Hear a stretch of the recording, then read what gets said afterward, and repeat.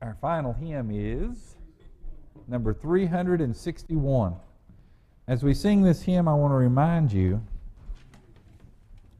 that this altar is open for a time of prayer.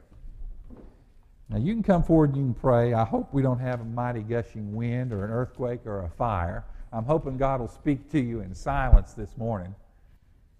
But however God speaks, wherever God speaks, if you want to make the altar that place, you're welcome. We'll move some signs out of the way to get you there as we sing our final hymn, number 361, Rock of Ages, Cleft for Me. It says 3 verses on mine. Okay. We'll do all 4 of them. What's a good song? The Rock of Ages, number 361. Let's sing.